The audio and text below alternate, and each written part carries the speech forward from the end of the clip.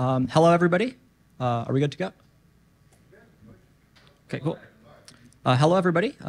Thank you for coming. This is PCR 9, how a simple misconfiguration can break TPM full disk encryption. So a little bit about me. My name is Max Arnold. I'm a security engineer at Security Innovation. We're a relatively small AppSec consulting company.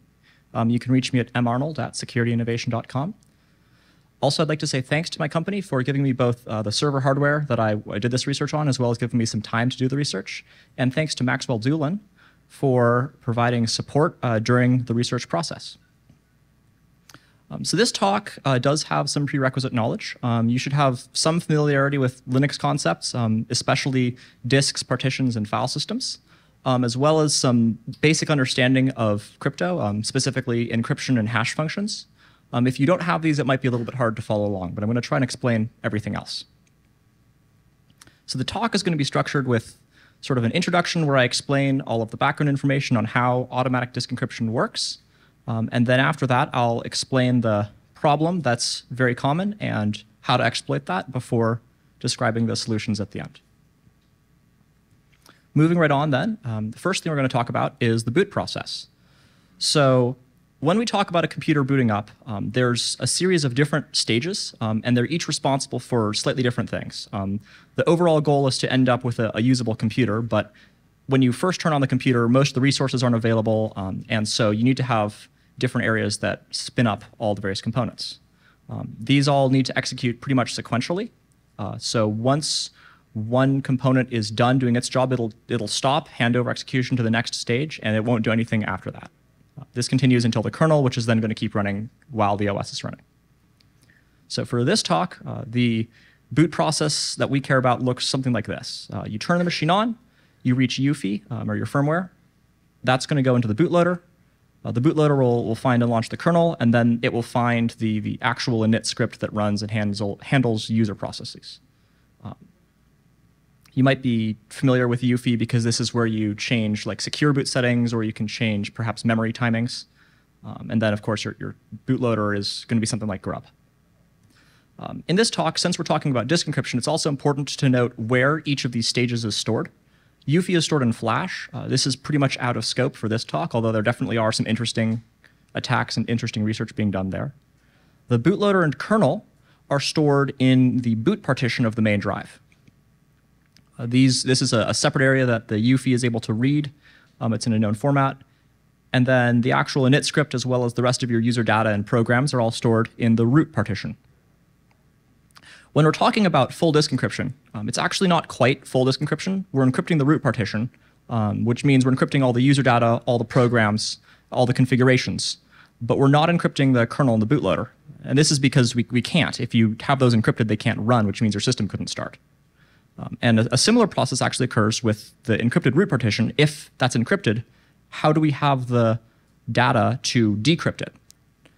So what we do is we add an extra stage to the boot process called initrd, or initramfs. This is a special extra little file system. It's in a standard format, and it's very small. Its only purpose is to set up enough of the computer that you can read that root file system and continue with the standard boot process. So for something like a software RAID, you'd have your RAID controller stored there. In this case, since we're doing disk encryption, we have the decryption logic stored in initrd. And also importantly, this needs to run, so this is not encrypted. So recapping then, you turn the computer on. It's going to load the UEFI from flash. This will look around and find the bootloader, which will run. It'll set up the system enough that it can launch the kernel. The kernel will find initrd, load that, run all the scripts there. That'll decrypt the hard drive main root partition, and then it'll find the init script and run. The second area of knowledge that we need to build out is the trusted platform module. You may have heard of this. There was some noise about it with Windows 11 requirements. It's a standard for a dedicated security coprocessor. There's a number of features that the TPM has, but we're only going to talk about a few of them for this talk, since most of them are out of scope. So the first thing the TPM can do is it can do key storage and management. It can hold encryption keys securely on the device and determine whether or not to return those back to the user. It can do cryptographic computations like symmetric and asymmetric encryption, as well as hash functions. It can do system integrity verification, where it actually determines the state of your machine by looking at the boot process. And it can do remote attestation. We're not going to talk about that last one here. The first two are fairly straightforward, so I don't think they need much more explanation, but the system integrity verification is somewhat strange. So I'm going to go into more detail on exactly how that works. So the idea is that we want to be able to know, is our computer at any given point in a state that we trust? Or is it set up wrong, something looks off, and we don't want to trust it? This is mainly for the boot sequence, because the boot sequence is so sequential. Once you get to user land, you have a bunch of processes that are all running at the same time, and it becomes a lot harder to understand exactly which code has been executed. It's also important to note that in this case, the TPM is totally passive, so it's not reaching out into the hard drive to measure things. Rather, measurements are written into the TPM where it stores them securely. So the system that they came up with is called Platform Configuration Registers, or PCRs. There's a large number of these, and they are append-only. So when you write to a PCR, you're actually giving it some data, and then it'll compute the hash of the existing value plus the new data. This means that all of your writes will form a sort of chain, and the final result is based on every single write since it was initialized. And the idea is then that every single step of the boot process is going to make a measurement of the next step before it runs it. This is that there's a log in respect of the code that was run. In order to make your life easier, they have a number of different PCRs, and so you can pick which PCR you write to mean that you don't have to look at all of the data all the time. Here's a visual to explain this a little bit better. When you first turn on the system, there's going to be a little snippet of code that's going to measure the UFI executable image. It's going to hash that and write that into PCR 0. Then the UFI is going to run. It's going to measure the bootloader, hash that again, and write that into PCR. The bootloader is going to run, hash the OS, write that into another PCR, etc. Now, once you're in the OS, you can read back those PCR values to figure out if your boot process is good or not. In the event that we have an evil bootloader that's been tampered with or compromised, we'll see how that works here. So the root of trust is going to start again, and it's going to measure the UFI, and the UFI is going to measure the bootloader. Then it's going to start running the bootloader, which is not great because we know that this has been compromised. However, that measurement in PCR1 is already invalid. And since you can't delete values from PCRs, you can only extend them. There's no way for the evil bootloader to overwrite PCR1 anymore and make it look valid. And this is the basis for the setup that we're going to be looking at today, which is automatic disk encryption. So with standard disk encryption, you have to type your password every time the computer boots. And this is not great. It presents usability concerns because some devices don't have people to type passwords into, and it's just very annoying every time you open the lid to do that. So the system with a TPM is that the TPM has the disk key stored, and it will look at PCRs and determine whether or not to release the disk key based on the value of those PCRs. So if everything looks normal, it'll give you the key. But if there's an evil bootloader, it'll notice that it's different and then refuse to give the key. So the boot process won't continue. There are a number of predefined PCR values, and I've selected a few of the most important ones here. You'll often see these referenced in tutorials. And most significantly is that last one, PCR 9, is a measurement of the kernel files, like the image and the init.rd. So that was a lot of information. I'm going to go recap that again, just to make sure that everything makes sense here. Here's our whole system now. We've got the TPM added, as well as all the stuff up top. We're going to first power on. We're going to measure the UFI into the TPM. Then the UFI is going to run. It's going to measure the bootloader. Bootloader is going to run, measure the kernel. Kernel is going to run, measure the init.rd. And now the TPM has all of these measurements. The init.rd is then going to request the disk key. And since all of those measurements look good, the TPM will release it. And then the init.rd can decrypt the root partition, and we can continue booting normally. So in theory, this is a great system. Your computer will boot up just fine, and then assuming your login screen is secure, there's nothing that an attacker can do with a turned-on computer. And if they try and turn it off and tamper with the disk, it's all encrypted, so there's nothing they can do. But there's a problem. If you go look online for tutorials on how to do TPM automatic encryption, you'll see command lines like this. They'll say, hey, use this utility, system decrypt enroll, or use clevis. And they'll specify what PCRs you should use. And they'll usually say something like, oh yeah, the default is PCR 7, which is secure boot. That should be fine. Or maybe you'll throw in 0 because you want to check your firmware. This is missing PCR9, which means that the kernel image and init.rd are not measured. That's a pretty big problem. So, we're attackers. What are we thinking? Init.rd is not measured, it's not encrypted. It has the logic to obtain the disk key from the TPM, and it has a well-known structure. So what if we just modify that? What if we make it print out the key? It turns out it's actually very easy to do this. So this demo attack that I'm going to show off here is targeting Clevis. If you're using a different disk encryption system, you'll have something similar, but it might be slightly different. So the first thing you need to do then would be obtain the hard drive. This is not an attack you can do remotely because you can't really grab a hard drive remotely. But once you have that hard drive, go look in the EFI partition and you can find the init.rd. I've highlighted it in blue here. You're going to take that and extract the files. There's a tool, unmake init.remfs, that's useful. You can also do it manually because these are a CPIO archive. Inside of the extracted files, there's going to be a few scripts. The important one that we care about here is called Clevis in the path shown below. So the main target of the attack is this function here.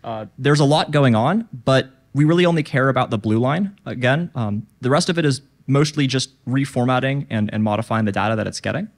But that blue line is where it actually sets the value of this decrypted variable, which is the raw disk key that it's just obtained from the TPM. So all you need to do is just add a few echo statements and then a sleep so that it'll pause. And when this runs, it'll now spit out the disk key onto your screen. Again, it's a standard format, so repackaging is quite easy. And once you've done that, you boot the computer. When you do this, you'll hopefully see an image like this, where I've got a bunch of stars, and then I've got the disk key printed out at the bottom there, 3J, ampersand, J, whatnot. It's important to add a sleep statement because otherwise it will scroll by so quickly that you can't read it. But that's it. That is the actual disk key for my server at home right now. So this is a sort of a weirdly simple attack. You're taking a little glorified zip file, adding a few print statements, and then putting it back together. It may as well be a debugging command, right? And it has, thankfully, a similarly simple way to stop. All you need to do is make sure that you actually measure PCR9. So in that earlier command, just add PCR9. If you're using crypt and roll, it's the same thing. And this completely stops this attack. And I wish that more people would say this, and that's why I'm here right now, is because online there are so many tutorials that don't talk about how important it is to select the specific PCRs that you're actually using.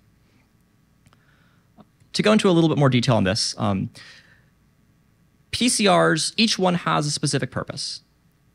And you need to decide, what am I worried about an attacker actually changing versus what am I less concerned about? Because if we look at something like the firmware, it might be very hard to actually write malware that compromises the firmware enough to then, obtain the disk decryption key by like tampering with the next stage of execution in memory or something. That's a lot of work. And so for the average person, that's just not really a concern. But I think that the init.remfs one is so simple that it should be a concern for the average user who is using disk encryption. Also remember that based on how this works, the TPM isn't actually determining if something is malicious. All that it knows is that it's changed. So if you measure init.remfs and then you run an update that requires you to rebuild that, you will need to type in your password until you can re-update the TPM PCR values. So the more PCRs that you pick, the more secure you will be, but also the less usable it will be. And that's why I think there's a trade-off to be made there. A final note there is people often talk about secure boot using PCR 7. In general, I'm of the opinion that this is pretty much not relevant. There are a number of issues with secure boot, and you might have seen recently that a whole bunch of laptops have shipped with secure boot keys labeled test only, do not use, or something along those lines, of which have known secret keys. So unless you actually know how secure boot works, and you are doing your own keys locally on your system, it's probably not worth configuring.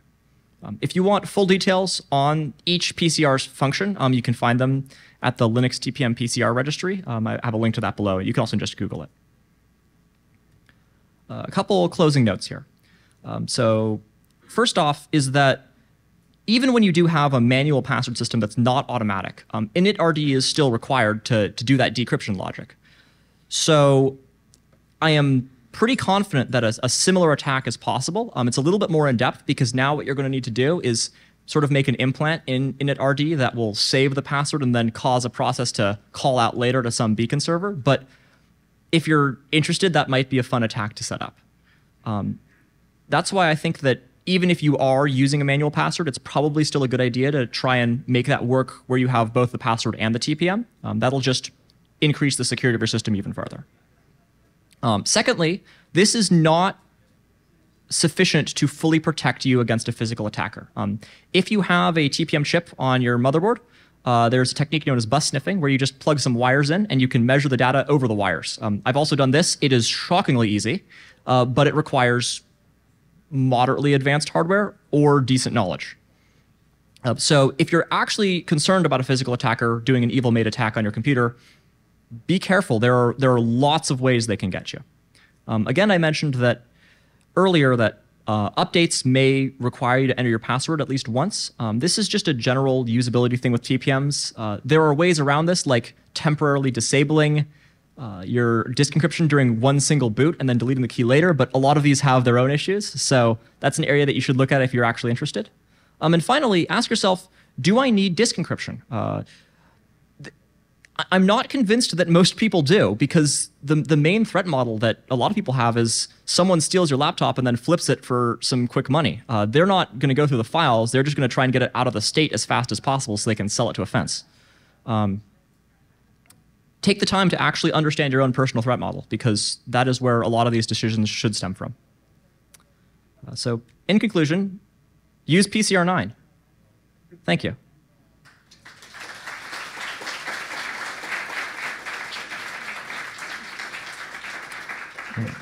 Looks like we have a few minutes for questions. Does anybody have any questions? Let's see here. Over there in the back. So after you use this method to seal your disk encryption key, you get a data blob. Where are you saving that data blob at?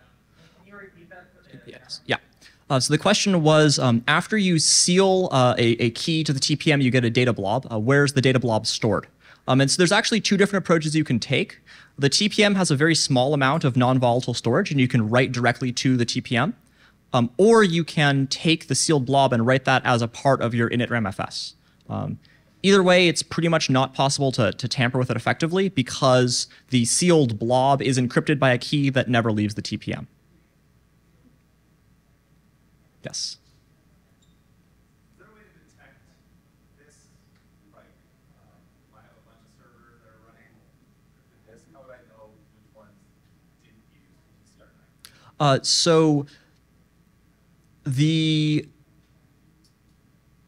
easiest way to know is during configuration. I believe there may be a way to check the policy that an object was sealed with, but it's very awkward to do so because the actual TPM APIs are kind of awkward. Luckily, updating a system encryption is quite simple. You can just run the command again because you don't need to re-encrypt the whole drive. You'll just sort of re-encrypt the actual key. There's sort of a two-layer process there. So I don't know if there is a super easy way other than checking what commands were run when you configured the machines. Yes, go ahead. PCR 9 contain the kernel command line as well? Is that measured into that? I think it's either PCR 9 or PCR 8. You'd have to check that one. Yes, it is an option, I'm sure. Sorry, the question was, is the kernel command line measured? Yeah. Are the numbers always standardized, or they vary? So the numbers are all standardized up to 7, and then 8 and 9 are true for Grub as well as most other bootloaders, but not necessarily all of them. If you are not using Grub, you should probably check your documentation. The question was, are the PCR values all standardized? Any more questions? One more in the back. So Windows BitLocker does a similar thing, but I'm not actually aware of how it uses PCRs because you can't configure them. So it's probably not vulnerable if they did their job right. There is actually another thing related there I'm sort of annoyed about with that, but whatever. In the back again. Why not just use a hardware-based encryption method like the Opal standard? The question was, why not just use a hardware-based encryption standard? So there's a couple things there. One, do you trust that the SSD manufacturer who's done Opal actually did it properly? There have been documented instances where this didn't happen. And second, I'm not actually sure if these necessarily are mutually exclusive. I think at least sometimes the configuration for Opal is coming from the system and how it's doing disk encryption. So I'd need to do more research on exactly how Opal works, but there are definitely some reasons to not just trust Opal by itself.